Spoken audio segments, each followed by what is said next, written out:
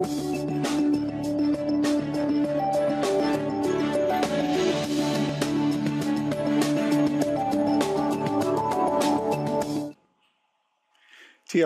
XPages course is delivered in a number of notes databases that the student downloads and installs in their local notes system.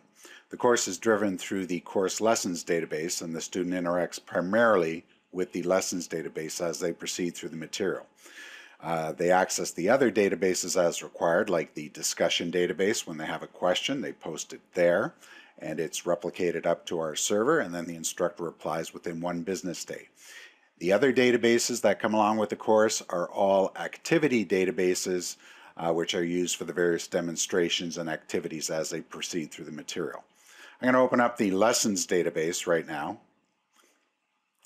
The lesson database, the lessons are grouped into several modules, a couple of introductory modules at the beginning, an overview on XPages, and module 2 titled Creating an XPage covers some of the basics in terms of creating an XPage, how to use controls. Now this is an overview on using controls. In module 3 we cover all of the different controls that are available in XPage design and how to use each one.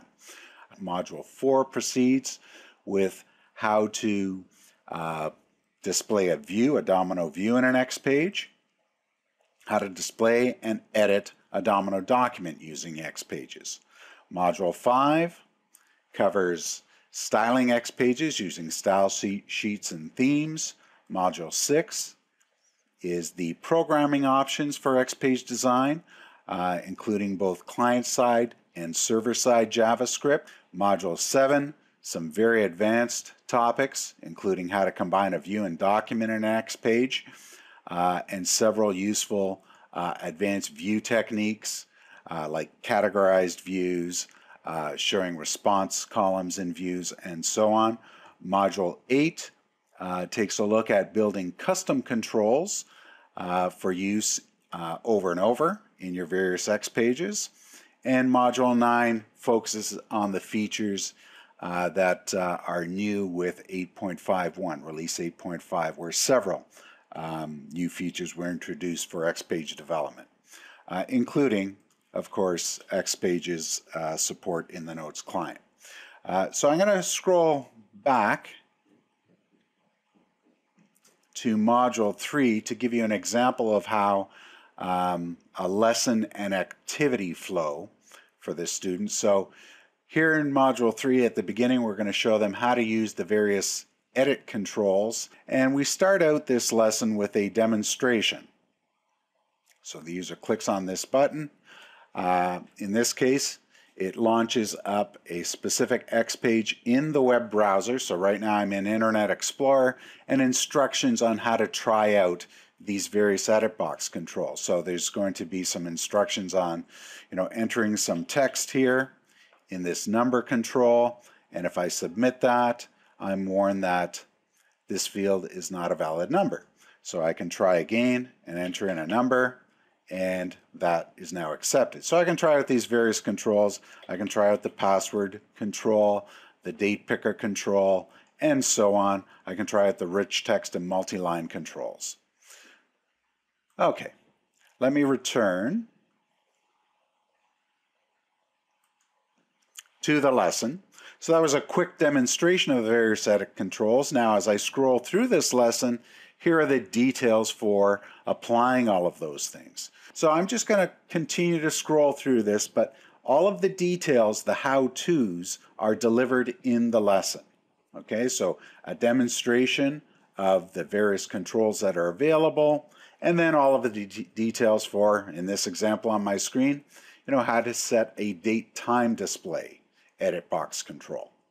Okay, so I'm going to quickly scroll right to the very end of that just to give you a feeling for the kinds of details that are available. And then I'm going to close that lesson, and immediately following that lesson the student encounters an activity on edit controls. So almost every lesson is followed by an activity. So in this case, they're going to try out what they just learned in that lesson on edit controls. So first off, there is a demonstration of what they're going to be doing in the activity. So once again, we have an X page which shows the various types of edit controls and instructions on what to try out and what to test out in this demonstration. And then once they're done that, they go on to the activity steps. So this button is programmed to open Designer and specifically open the X page that they're going to be trying out, that they're going to be coding, designing to test out what they just learned in the lesson. So here in this activity, we use green instructions for anything that we want them to do in Designer while they're working with the X page in Designer.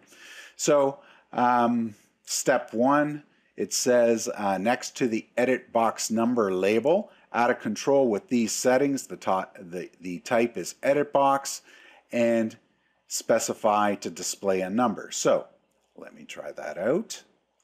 So I'm going to add an edit box control here next to that label, and I'm going to specify a display type of number.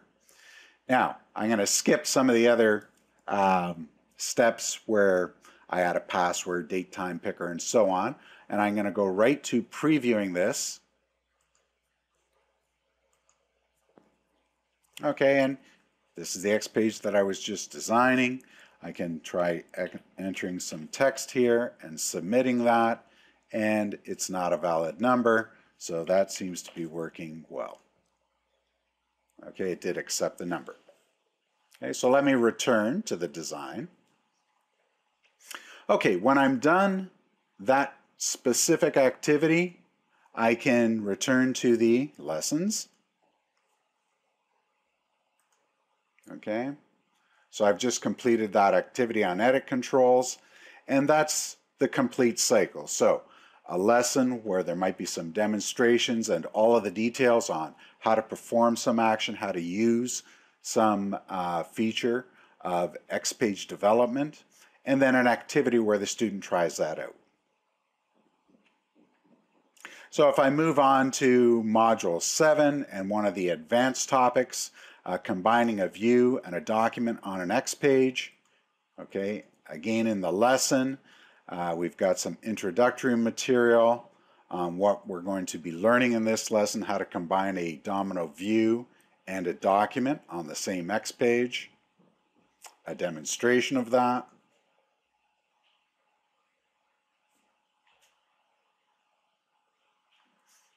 Okay, and as I click on these links, which are in a domino view, I see on the same X page the document as well.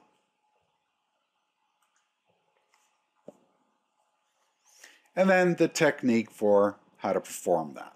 Okay, so this is a very involved technique and a fairly lengthy procedure on all the steps to set that up. After that lesson, once again, an activity where the student tries that out. One other point, and that is the instructor support. So if a student is having a problem or has a question related to the current lesson or activity, they can push the button to create related discussion. It's linked specifically to what they were viewing, so it provides some context to the instructor. The student can enter their question. They can mark it as private if they just want the instructor to see it, or keep it as public and provide some details, and then they can save and close that, replicate that to our server, and again the instructor replies within 1 business day.